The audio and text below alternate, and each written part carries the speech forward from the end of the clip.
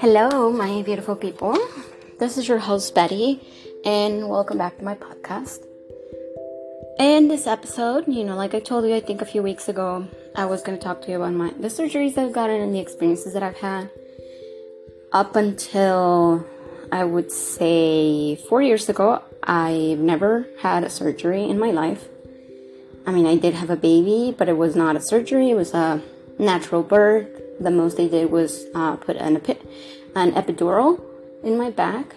But, I've never been under general anesthesia or anything like that. I did get my wisdom teeth taken out, but I think that was also in the last 4 years, maybe. And they did it with just the regular injections on the mouth. And they didn't even take them out. They only took 3. And I just kept feeling again and again and again the drill. So it was, kind of something, because they had to keep injecting me and injecting me and injecting me on one side because it kept waking up. Like the anesthesia kept wearing off, like the local anesthesia, right? And well, after that, they gave me some painkillers and a bunch of ibuprofen. And I was like bleeding and stuff. I was barely there. I mean, it was, it's still anesthesia. It's not as bad as the general, but, I still would like, oh, and then the pain and then, everything. So I'm like, why didn't they take the 4 of them? Because what if the other one moves? I don't want to go through that again. Nobody wants to go through anything again that they've ever been through. And it was not a good experience. But if you're me, life has a funny way of repeating cycles and showing you that things can be repeated and they can happen to you again and you will suffer again. Not to be, on the negative side here. Not at all. It's just, I was just thinking about just a lot of things, a lot of patterns in my life that just keep repeating themselves. Like, it's like just happened, like, every so often I have to go through something really hard to like shake me, and it sucks, honestly. It sucks. Well, going back to surgeries, so that was not a surgery, right? But it was kind of like a major-ish procedure. So my first surgery was the laser eye surgery, LASIK. So that one, I actually got it done in 2021. When COVID was still kind of like a thing, and I went and I actually got it done in Mexico because my whole family has gotten it done over there, my friends and everything. Nobody has ever had any issues, and it's obviously way, way, way cheaper over there. And for me, it was even cheaper because I got like a super special where both my eyes were gonna cost the same as just one eye at that time. It was kind of like a Christmas special or something. I don't know, some kind of special. I don't even remember what it was. But yeah, so I got that done. It's like I said, it's way cheaper than here. In the US, you are looking at probably like starting at $1,000 an eye. And over there, I think I paid $500 for both my eyes. Maybe $1,000. I'm not sure. I don't remember exactly, but I know that it was like super, like just cheap.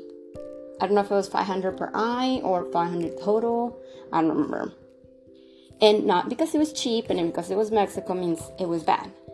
But I did have a bad experience. Like I said, all my family and friends have had surgeries over there, the LASIK, and everybody's has been fine. It's not such a major procedure. It's just like the machine does it. But again, my luck. So I was the first one scheduled that morning. And so, they put the drops and everything, the ones that numb up your eyes. You can't see, obviously, because you're not wearing your glasses. And at this point, you have to be out of wearing contacts for like 2-3 weeks, maybe a month. And so that your eyes can go back to their shape and everything is fine. So I was there, and I just all I could see was just like shadows. And then I was put under the table, and they started on my left eye. So for this, sorry for the graphic description here, but they grabbed this, kind of like an eyelash curler. No, let's say they're like like kitchen tongs maybe, and they put them so that they keep your eye open. And I think they put something in your eye, like a thing, so that the eye doesn't try to close. Well, I think those things keep it open. It's been a few years, so I don't remember that exactly. But so they put it in, and they're gonna start the surgery, right? And it kind of like started. So they have to with the laser, they do a flap for the what is it, the retina? Or yes, I think the retina. Oh my god, I don't even remember the parts right now. So I know that they open a flap of a layer of your eye, and then they do the laser underneath it, and then they close it again. And then after that, your body's supposed to heal itself. They just give you a contact lens to help it kind of like seal itself. Well, under the table, just there with my eye open, and then suddenly it stops. And then I hear the doctor, they start calling on the phone, someone else, the machine, it stopped, and the machine lost its calibration in the middle of my surgery.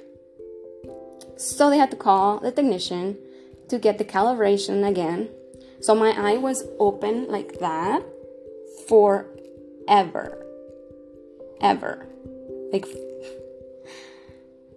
I would say maybe, this surgery total, it's supposed to last 10, maybe 20 minutes. My one eye was open like that for 20 minutes. So that, whatever, created a lot of inflammation in my eye.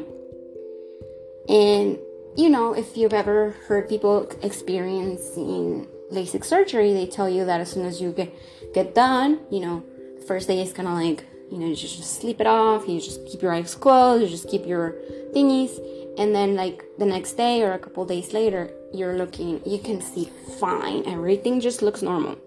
Well, not for me, because obviously I had bad luck. So they finished my left eye, they did my right, the right was just fine, and then so I had to go back, I think 2 days later. Well, that day I went back to my hotel, because I was staying in a hotel in Mexico, and I was getting my eye drops. I had to use I don't know if I think it was antibiotics and something for the inflammation of the eye, and then some other stuff, and I had to keep this shields in my eyes and all that stuff. And it was kind of I don't know if it was painful. I don't remember if it was painful because they gave me drops, but I do know that I was my eye looked horrible.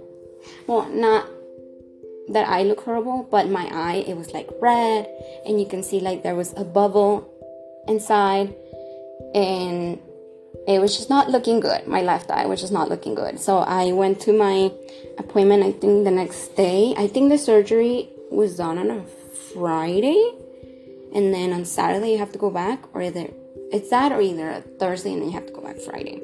One of those. So I did that, and I went back the next day, and the doctor, I couldn't really see, so they put on those contact lenses to help me heal, so that the flap would not separate or anything. And then they told me to keep using the drops, and then I had to go back in a week or 2 or something to make sure everything was fine. At this point, I was kind of getting worried, because people usually have a much faster recovery when they get that done.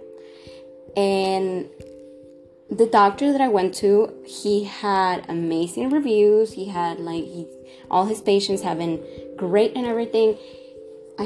He had good references, but the fact that the machine lost its calibration in the middle of my surgery is just that's just my luck. I'm how? Why? What did I ever do in this world for all this to happen to me? Oh my god, I know. It sounds so dramatic, but if you only knew half my life, you understand. But, so yeah, that's what happened. And then my I went back, and I think after I couldn't drive very well. I could see, but as soon as it was nighttime, I couldn't see anything. Like, nothing. I couldn't drive at night because it was like all I see was halos, and I had double vision looking at the stop signs, at the red lights, at everything. It was just like double. I was looking at the signs, and everything was kind of like double vision, or looking like a shadow, or like a halo, or like a star, like a glare. So many things were going on. You have no idea how many things I googled to try to find what is it I'm seeing, to try to explain to people what is it that I'm seeing, because I just couldn't see very well with that eye. And obviously, if one of your eyes doesn't work, the other one cannot take the whole responsibility. They have to work together, right? That's why they measure, both eyes. How would they be able to see together? That's like when they use glasses. Usually they put glasses on both of your eyes because they're supposed to give you an image together. So that was just, that was so much. And for some time, I didn't even tell people that sometimes when I was driving, I couldn't see very well. I could see, but it was just not perfect. It wasn't unsafe either. I just didn't want to tell people that, once again, I got something done and it didn't work. Oh my god. So yeah, it took me probably around 6 months to finally be able to have like a good enough vision where, I could read the TV from the kitchen, or I could see things. Now my vision is not exactly perfect either, but I can see, I don't need glasses anymore. I can see everything around me. I do not see any shadows, any double vision. Sometimes I do see some halos and some glares, but that's, like I said, when it's coming down tonight. Actually, when it's getting to sunset, at that time when it's dark enough for the lights on the cars to turn on, but it's not really dark outside, so that light, it kind of tricks my eyes, and I don't see very well ahead. So it's kind of tricky. But during the day, I can see just fine. I can drive just fine. Everything is fine. Just like now, it's been about 3 years. So, when I try to look far away, the doctor said at some point I had 20/40 vision. Not true, because that's not. Right now, I'm looking at the TV, which is probably about, let's see, how many me's can I fit? 1, 2, 3, 4. So maybe I am 20-25 feet away from my TV, and there's a clock there, and I can see the clock says 4:1. I don't know if it's an 8 or a 9. So if I squint, it doesn't work. Yeah, if I squint a little, can see. But the clock that I'm telling you, the little numbers are about 1 inch big. And then I can see the TV, it says right now, how Netflix plays, and it says goofy, comedy, and heist. So I'm having a little bit of trouble seeing the smaller letters at the bottom of the screen, because it's far away. But if I get closer, a little bit closer, then I can see just fine. So, things here and there. So maybe at this point, and as we get older, obviously our vision is going to get bad, and we always need to get corrective surgery again, 10 years later. For me, it's probably going to be before it gets worse. because I just don't want to get to a point where I have to wear glasses again. I do sometimes wear glasses for like reading, or if I'm on the computer too long, or stuff like that, because sometimes I have a hard time. Like all I do is squint, and I shouldn't be forcing my brain and my eyes to do that. So that's my story for my first surgery. Oh my god. Yeah, no, and so yeah, I was traumatized from that. Not enough to not have more surgeries, right? No. So my next surgery was more of a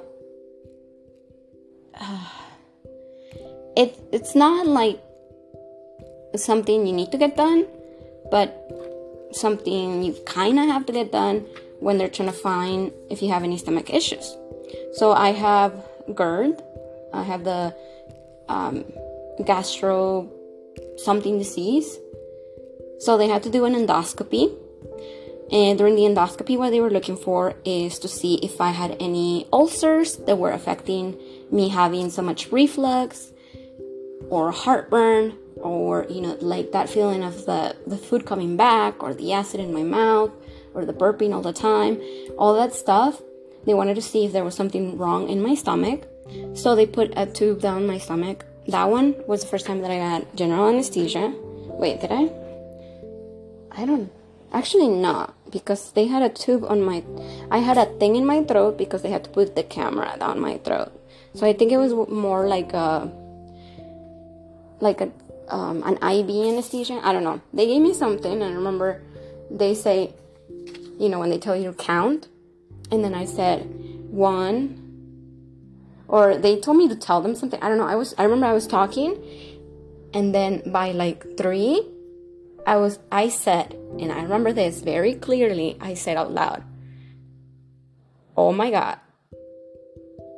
Because I could feel drifting away into the anesthesia. I literally, I remember, I had a piece in my mouth because they had to keep it open to put the tube inside to look at my stomach. And then they gave me, the anesthesia, and I was saying something, and it was like, I could just remember everything going dark. Like when you see it on the movies or like on the cartoons where the kids close their eyes and it just goes dark. That's how it looked. That is exactly how it looked for me. It was so weird, but it was it just felt good. I was just drifting away and whatever. So they checked my stomach. No ulcers were found. The lining of my stomach was fine. So, my treatment is just to continue taking the medication for the reflux daily. Because, it's just something genetic, something that I have to live with, and blah, blah, blah. And I don't know if it was something more in the esophagus or something. At this point, I don't even remember. It was not a hurt. Oh, it was a hiatal hernia, is it? Was it? Maybe I'm confusing it with something else. I don't know why I have that, but it's kind of I think they were looking for that more. It's something that it's kind of in your esophagus, and then it just prevents you from digesting the esophagus to the stomach. So there was that. And everything was fine. I woke up. I woke up and I was already sitting on the wheelchair, waiting for them to wheel me outside. And then I was I had no idea what was happening. I was just cool. And actually, when I had my endoscopy the day after that, and I asked if it was okay, since it was a minor, procedure, the day after that, I took a plane and I went to Las Vegas. I was fine. Nothing, there was nothing. They didn't cut anything. They didn't open anything. It was just a checkup, and everything was fine. So the doctor said it was okay for me to fly the next day. That day they did give me, some pain medication. So I found out that, whatever they gave me, which actually was fentanyl, obviously, doctor prescribed in my IV based on my weight and everything. I didn't feel any pain that day. I remember no pain. You know how I knew I had no pain? Because the next day I woke up and I had back pain and I had this pain and I had all my body aches came back. And I'm like, oh my God, is this how I feel every day in pain? Like I don't even know that I'm in pain anymore. This is crazy. So that is, how I knew that I was not in pain the day before, because I really didn't feel anything. Everything just felt great. But anesthesia and stuff, you always get the loonies. So then my next one was a nose surgery, not an elective one. I did choose to have it, but it was something medically necessary. I had a deviated septum, which I didn't know because my nose was not crooked. So I guess the septum was deviated from the inside. So at some point in my life, my septum deviated from the inside, and it was never shown outside like it usually is for a lot of people that that they've broken their nose. Besides that, I also had a turvinectomy. So this is called the septoplasty and a turvinectomy. The septoplasty is the deviated septum surgery, and the turvinectomy is a reduction of the turbines, which are like little balloons or little, balls that float in your nose. They're supposed to trap like dirt and hair and anything bad going in your nose. It kind of like traps it so it doesn't go down your lungs, down your mouth, down your throat.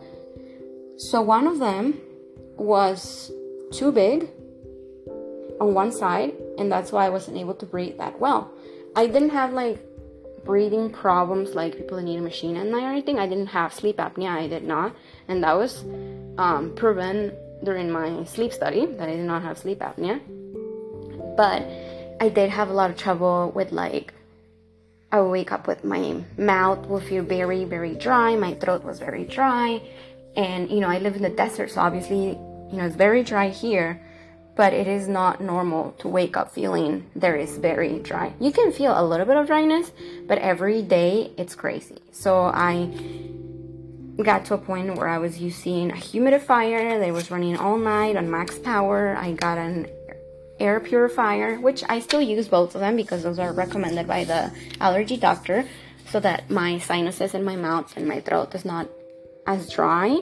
And then the air, obviously, it's cleaner for me since, I have a lot of allergies now. Who would have known all this, right? Like, all these things are so related. And the nose thing, since there was like a lot of stuff in the back of my nose, there was a lot of what they call dripping, or oh my God, I forgot the term they use, but it's when like a lot of your mucus just drips down your throat. So that can also affect me having reflux. So everything, like I said, everything was connected. It just feels like everything is just one thing, and it's just like a bunch of things that at some point you connect. But if you had to look at it as just one thing, you wouldn't be able to find it. That's why they look at little things. So, they cut that turbine. They made it smaller. And after the surgery, I had to use a lot of sprays. I still use sprays for allergies and for an steroid spray. But after the surgery, I was bleeding out of my nose so much. I had, I had to use it myself for the whole process every day, how I was bleeding, obviously giving trigger warnings about all the blood that was going to be in the video and everything. And then I had to use a lot of saline sprays, kind of like, because I wasn't able to poke my nose, pick my nose, blow my nose, nothing, because that could affect the surgery. That could open up my stitches and all that stuff. So I had to literally just use a nose spray, saline. And I did go to the doctor a few times. I think it was a couple. The first time that I went after my surgery, I think it was like a week or two after. I don't remember very well. But when I was there, the doctor, he used spray to numb my nose, and then he used like some little tweezer thingies to pull out like all the scar tissue that was left there, after the surgery and with the blood and everything. And it was like so much. You literally would see like huge pieces of chunks just coming out of my nose because it was all that scarred tissue. And it sounds bad. It wasn't that bad, honestly. I think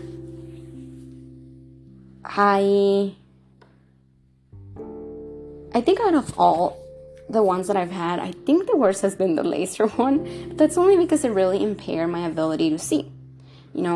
My ability to smell, that's another thing. I can smell things, and I still can.